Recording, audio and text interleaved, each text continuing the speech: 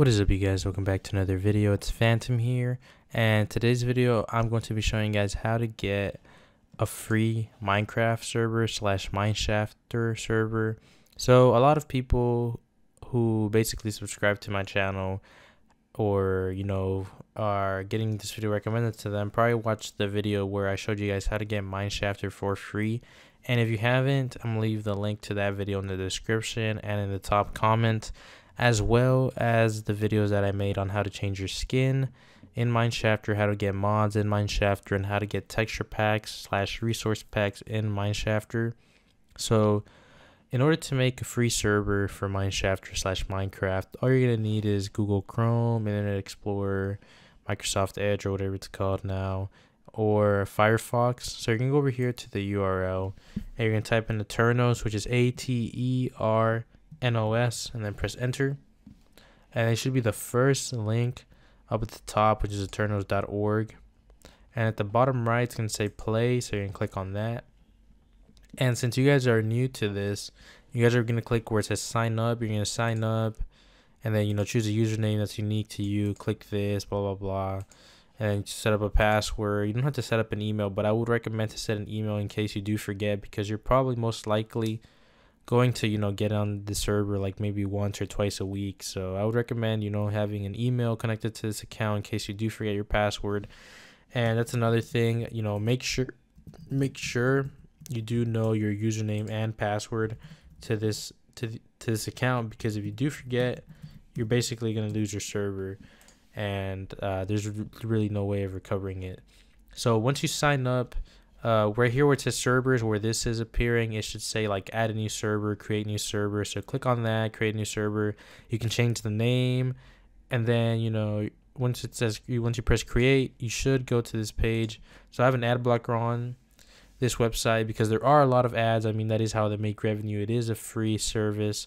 So I mean, if you want to support them, turn off your ad blocker, or don't even use ad blocker to begin with. But I feel like when it comes to a YouTube video, I should have an ad blocker, because you never know what type of ads are going to show up. So as you can see right here, this is my server, inheritorflames.aternos.me. So the thing is, you can't change the thing after .aternos.me. So like this right here is literally like a given. Like you can't change that. You can only change the thing in front of it. But other than that, so I actually skipped a step. I was already where I'm gonna tell you to go, but I'm gonna show you a different way to get there. So I guess you can click right here, or you can go right here, which is where I usually go, which is configure your server, and then click on it. And every time I go somewhere, this is gonna pop up, so I have to press right here. So as you can see, here are the settings for the server. So right here you can set the maximum amount of players. I just put 4 because it's usually just me and my 2 cousins that play on this server. And then whitelist, make sure it's false, so it has an X. And then everything else you can have however you want. But right here where it says cracked, make sure that's a check mark, because when it comes to Mineshafter accounts, they're cracked accounts. So if this is with an X, it's not gonna let Mineshafter accounts through. So make sure that there is a check mark to allow Mineshafter accounts in. And this can also let regular Minecraft, so like if your friends actually paid for Minecraft, they can actually still join, which is pretty cool. So your friends can play with you even if you have Mineshafter, which is a cracked version of Minecraft. So everything else can be however you want, however many players you want, creative mode, whatever, hard mode, PvP can be on. Okay, so I would recommend to go to where it says server, click on it, and then so let this load again. And then I'm going to go back to options to make sure that the settings that I have put are still active. So it is still cracked and the whitelist is still on X. So I'm going to go back to the server section. And the cool thing about Aternos is that it is super easy to add mods. As you can see right here where it says software, I have Forge activated. And in order to add mods, all you have to do is go over here to the left hand side and click right here where it says mods. And then, if you have an ad blocker, just click right here. And as you can see right here, journey map, iron chests, there's a bunch of mods right here that you can add. And all you have to do is just click on it, and like all you have to do is literally click where it says right here where it says download, for the version that you're playing on. So just click download, it'll install, and then it'll literally activate it, so you're gonna be fine. And as you can see, as I already told you, I'm running Forge. So now that I already told you that the mods are installed, just press start. It's a whatever. So sometimes it might take a little while. It might take a couple seconds or minutes, depending on how much traction there is on the website. So I'm pretty sure that notification was telling me that there's probably a bit of traction. So it is starting, so it should be up in like maybe 20 seconds or a minute. So while this is booting up, I'm gonna go over here and launch my launcher, which is Mineshafter launcher, so it can be ready.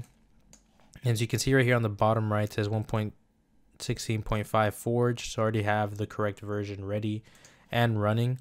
Oh, and the thing, if you're gonna install mods on your server, make sure that the same mods are installed in your profile account, which I'll link the video in the comments and in the description, so you know how to install mods onto your computer and Minecraft or slash Mineshafter. So while this boots up, I mean Eternals is a pretty good website. Honestly, I would recommend using it, because why would you pay $8-10 to have a server up where you're probably only gonna get on like maybe once or twice a week, and that's like honestly a waste of money in my opinion. So I usually use Eternals, even though they only give you 2,500 megabytes of RAM. That's still pretty good for 4 players. I've personally not tested it with more than 3 players. So you can hear the little chime. It'll tell you that it's online, and make sure to log in right here before like the 5 or 6 minutes is up, because if they know if there's people on it, and if there's nobody on your server, then it'll just turn it off completely, because it's wasting their memory, and they'd rather have that memory go to a different server that's actually going to use that memory, that RAM. So there's a black screen for you guys, but that's just the Minecraft booting up. So as you can see right here, the mods have booted up, and I'm gonna go right here to single player to show you that I only have a creative map and a survival map. And these aren't cracked, these aren't Forge versions. You can see their versions 1.16.5. So if you go if you go into multiplayer, as you can see, I have the Pika server. If you want to play it, this is a cracked server, top.pika.host. And I have this other one, which is superepicgaming.club. I don't really play on this one. I usually play on Pika. But as you can see right here, inheritorflames.eternals.me, this is my server. So I'm going to click play, and it should launch me into the server with ease. As you can see, I am right here. As you can see, the mods are installed. On the top right, you can see the journey map. And where I am right now, this is the Twilight Forest, which is a pretty cool mod. Honestly, I would recommend it. It is honestly pretty insane. Me and my cousins, we've actually beat, I think, 3 out of the 5 bosses. So we died quite a bit fighting this other boss over here. So I would honestly recommend Eternals. Like I already said, it's a free service. You get to get a free server. It's a pretty good server. So I mean, if you want to play with your friends for free without having to pay a monthly fee, honestly, use Eternals. Pretty great service. For like I already said, I haven't tested it for like 10 players, but I doubt people are gonna how do I say it, have probably more than 8 people in a server. I highly doubt it. Probably the max is probably like 5 or 6, but yeah. So it's been Phantom. Hopefully this video was helpful, and if it was, make sure to drop a like and drop a comment if it was helpful. Tell me what type of mods you're going to be installing into your server. And yeah, guys, if you're new, make sure to subscribe and take care. Peace out.